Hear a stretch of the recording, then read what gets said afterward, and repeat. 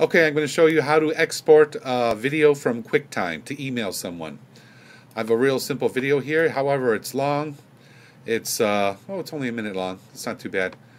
And you come up here, you hit export.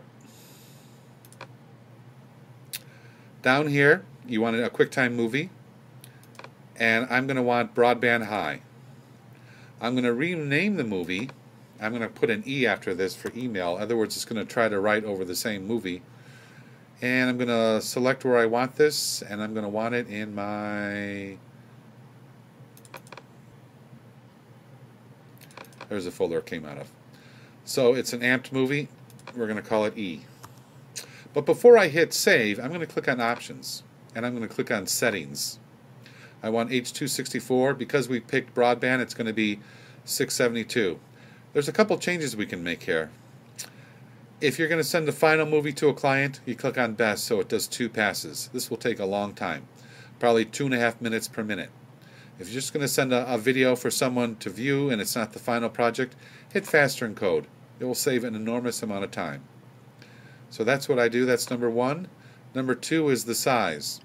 It wants to make it small like this. I like to make it 720 by 480. It's 16:9. And your other choice, if you have 16 by 9, would be 640